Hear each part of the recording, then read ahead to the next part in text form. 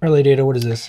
This is an HUSB238 breakout board. This is an interesting chip here. It can either set the power delivery voltage from USB-C using jumpers for current and voltage over here, or I can do it over I2C.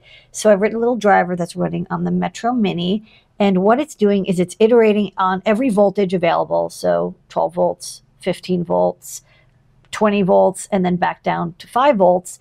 And on the other side of the USB-C cable is this, nice power adapter. And this is the one that can provide 5, 9, 12, 15, and 20. So on the computer, I've got a little driver that I wrote. It's testing out each voltage, and it can communicate and see like what are available and how much current is available.